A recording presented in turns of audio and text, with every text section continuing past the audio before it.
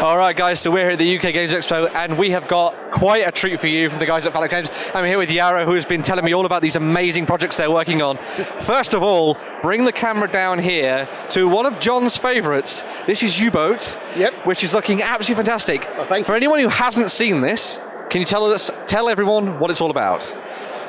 We call it underwater cooperative war thriller.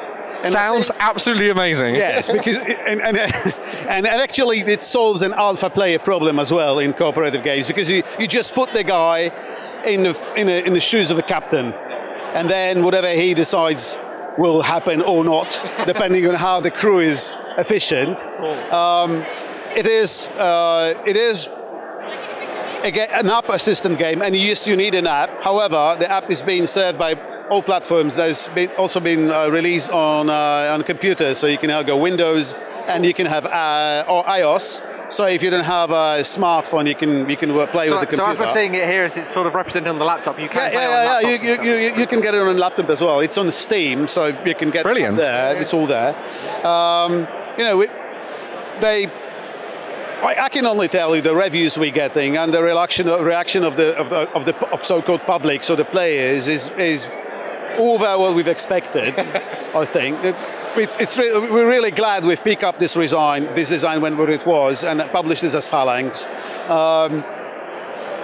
It keeps you, there were voices that actually, the immersion is so amazing and not expected. That the hairs are rising on different parts of your body depending when they do, or depending where you have them.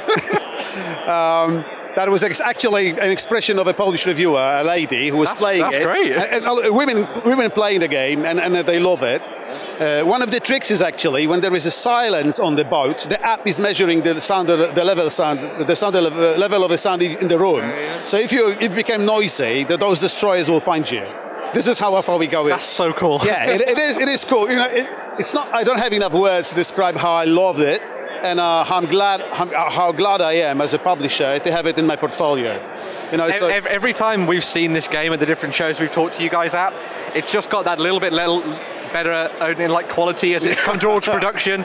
And every single time John's been like, I want to play that game. I want to play that game. And then he finally got to do it as well. It is kind of fun, because. Many years ago, I said, look, we're in a business where we have all these sweaty guys, coming, all this, where are the girls? Where are the girls? And you know what? With the game that I the least expected to be attractive to women, we have women players. Perfect. Everyone is excited. Everyone, depending on the level of your skill as a gamer or your skill as a U-Boat player, you will find a place on a boat.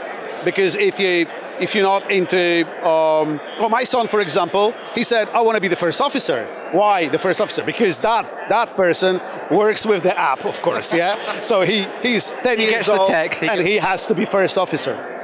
However, more advanced players would love to be a navigator, because that's plotting the course of the boat, the speed, making decisions.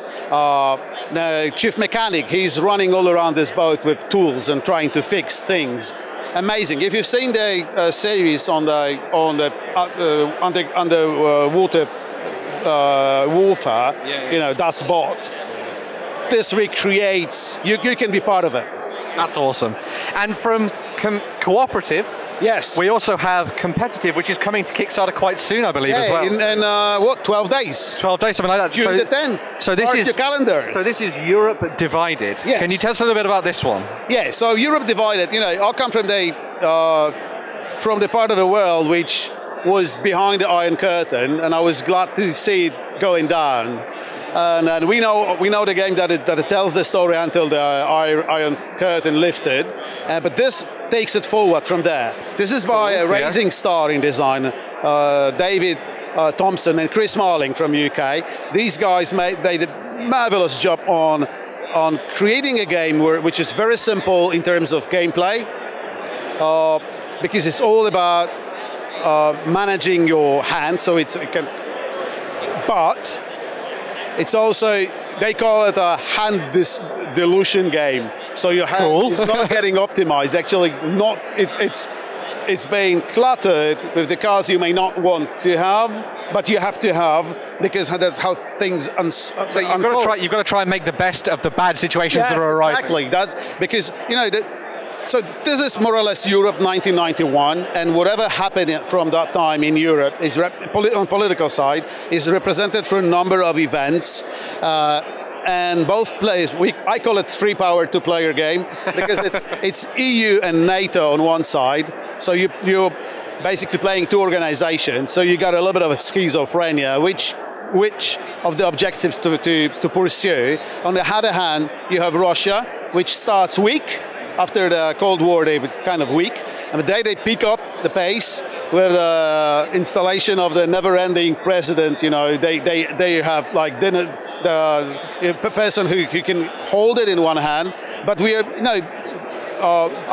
I'm trying to be, a bit entertaining here, but we are not taking sides here. We're not telling who the good guys are, who the bad guys are. You're letting the players sit down and tell their own story with this. Yes, and we allow for a lot to happen that we know from the current history. If you go look at the events, look at where you can lead, what may happen, you may recreate reality which is similar, which may not be the same as it is today, but could be similar, could be different. We have, for example, the card that says fracturing the EU. Might be UK, might be somebody else. Might be somebody else. Who knows in this world? Yeah. Could be Turkey leaving NATO, for example. That's another possibility in the game. So all in all, 60 minutes, two-player, very good speed for a big tactical game. Yeah.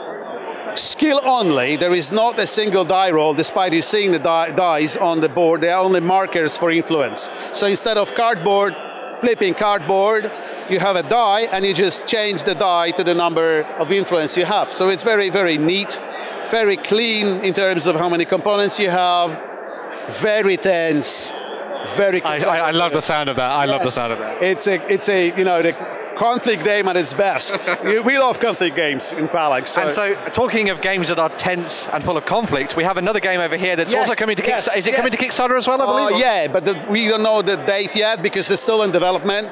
But I would estimate it's going to be our either second or third Kickstarter. The competitor to that slot is Successors, the game bar, but we don't display today. Well, let's go along this way and sort of have a look at this. So this one is Race to Moscow. Yes. 1941 Race to Moscow. Race to Moscow. It is the number 1941, which is basically Barbarossa campaign. So the largest ever military campaign in the history of mankind. And different to other war games, this is not really a war game in a sense of fighting. Barbarossa was the logistic exercise, logistic puzzle. How to make those quite small, actually, German armies fight in the vastness of Soviet Russia. Without roads, without railway, with the horse-drawn wagons. How to do it?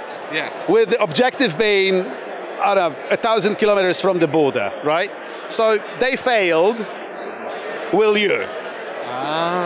So it's a really nice opportunity to try and rewrite history in some senses, potentially. And when you look at we're also answering one of the questions which the designers of that conflict always face: what to do with the weather? Because the Germans were not expecting the weather as it was. Everyone's defeated by the winter is coming, but everyone's defeated by the Russian winter. Napoleon was the same. Yeah, well, at least he took Warsaw. At least he took Moscow. Yes,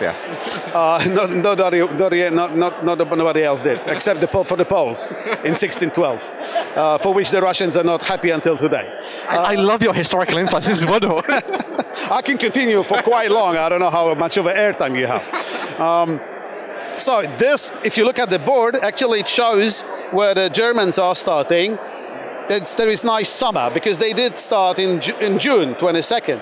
And then the further they go, the worse the weather gets. But contrary to other games where you getting to Smolensk and you're trying to figure out what's the weather going to be, like, if you're in Smolensk, it must be mud. If you're in Moscow, it must be winter. So you kind of know what you're going to face. It's so you can do a little bit of planning ahead. And yeah, stuff it's like a bit of a scripting, but we had a good history to base on, right? Yeah. So this is logistic, kind of pick-up delivery, but not only, but also you have to optimize, but it is also competitive, because it's either of the players to win, as it was in a prequel called Race to the Rhine. One more remark, I call it 3.5 player game, because if you have a player who is inspiring to play, or maybe not learning, the first timer, you put him in the shoes of Stalin, and he will do a great job, at the same time learning the game. So there is no... That's a really nice way to sort of introduce somebody to something that might be a little bit heavier than they might have seen before. Yeah. But you can skip that one. You can play with just 3, you can play just with 2, or you can play just with 1. Awesome. We've put a lot of effort into creating a good automa. So a solitaire player will have actually 3 different games. He can play red, white, or black, and that'll be 3 different games in one box. So there's a good value for everyone. And again, beware of the ladies. They tend to win in those. They've got that tactical streak. I'm always wondering why the women are so good at logistics games. They are. So that is the reality. Basically, what we're saying is that they should have really been in charge of everything we've ever done, because it would have just been a lot better. So. I'd be scared to be fighting women, a woman as a commander of opposing forces. She would probably be ruthless, And so the last game we're looking at here is Nanty Narkings. Actually with the women on the box, which was, I think, one of the first, actually, ladies to appear on the game boxes. That's awesome stuff. I said, look, there is no ladies on the game boxes. With the moment we went to the Kickstarter, and we've put that beautiful lady with a Victorian London in the background. I live not nearby now. I live not far from London. Oh, cool. And so for me, it's also a way to when I play the game, I also learn a lot, because there is 100+ cards, and each of them is a personality from Dickens or other, stories that did happen in Victorian London. We have famous personalities. We have beautiful buildings. We have stories about every that minion, which used to be a generic minion in another game, very popular game on different subject, but using similar mechanics. Let's put it this way. Now all these minions have a role in the game. They may be used in a different way, so it's giving more depth, more replayability, and I think players who are playing the previous attempt, but the same designer, would have a lot of fun rediscovering the game, because it's totally different now. However, based on the same proven and well-working mechanics. So Nanty Narkings are fantastic. We've shown it off a little bit on our website, so over on tabletop.com. You can go and see some awesome stuff about Nanty Narkings. You guys are actually going to be very, very nice, and you're going to be giving away a copy of Nanty Narkings to one of our... This one. It should be out for all the backers before end of September. So hopefully by the end of September, we will be able to actually go to retail, because we've promised the backers that they will getting their copies before it goes to retail. So rest assured, you won't be getting your copy. You will be getting your copy before it goes to retail, and we hope to be in retail. I do. By the end of December. Let's see. Well, we'll see what the production says, but that is the plan. So make sure to comment down below. You can bring yourself a copy of Nanty Narkings for later on in the year, which would be pretty awesome. Phalanx Games have got some amazing stuff coming up. Watch out for these 2 Kickstarters. They look absolutely fantastic. If you like your war games and a little bit more of that historical edge to things, you've got some really good stuff coming up. U-Boat as well, man. Looks fantastic. Make sure you go and check out our Let's Play. We'll see if we can get a link into the description or something like that. That'd be pretty cool. Some fantastic stuff coming up here for the rest of the show as well. We're going to be doing live blogs and live streams throughout the whole of the weekend, which is pretty cool. What booth are you guys at here at UK Games Expo? Do you remember? Good question. B205, I'd say. Boom. B205. Boom, there we go. 205, because it's 205. There we go, guys. So make sure you go over and see these guys at their booth, chat to them, look at all these games, see what you think for yourself as well. Comment down below. We'll be back in the next video very, very soon. Thank you. Bye for now. Cheers.